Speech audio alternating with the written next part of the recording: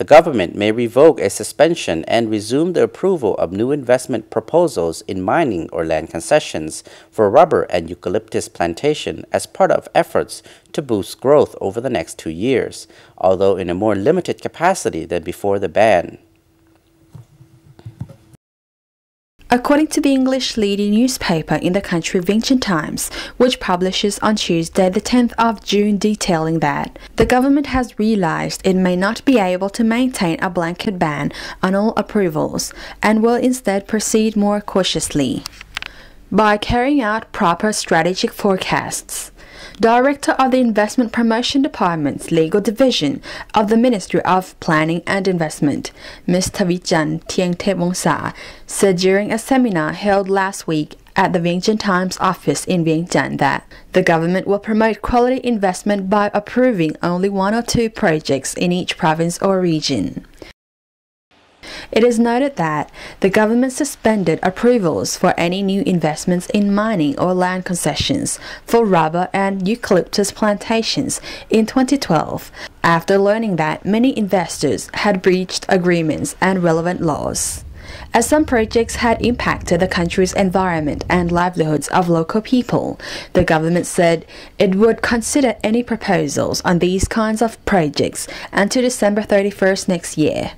The suspension has given the government time to review its policies and assess the effectiveness of existing projects to make sure Laos can maximize its benefits from the sectors. Some of the problems that were occurring were due to a lack of land surveys and proper allocation, as well as details on how many hectares of land investors were really using and whether it was the amount of land agreed upon in their original proposals. According to the ministry, Laos has approved 4,492 land concession investment projects since 1988 across many sectors, with a total value of over $24.8 billion. Of the total investment in the country, the mining sector ranked as the most valuable, with 299 projects worth more than $7.1 billion. It was followed by hydroelectricity, which had 46 projects worth over $6.6 billion, then agriculture, with 985 projects worth over $2.7 billion, and finally by the service sector, with 664 projects worth over $2.5 billion.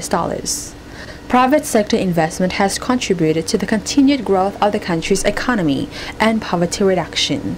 For instance, average GDP growth reached between 7.5% and 8% from 2006 to 2010 and has sat at 8% since 2011. According to a government report last year, a total of 212 rubber and eucalyptus plantation projects were approved, covering an area of 574,534 hectares, with a total investment value of around $1.65 billion. Of the 212 projects, 35 were approved by the central government and the rest by local authorities.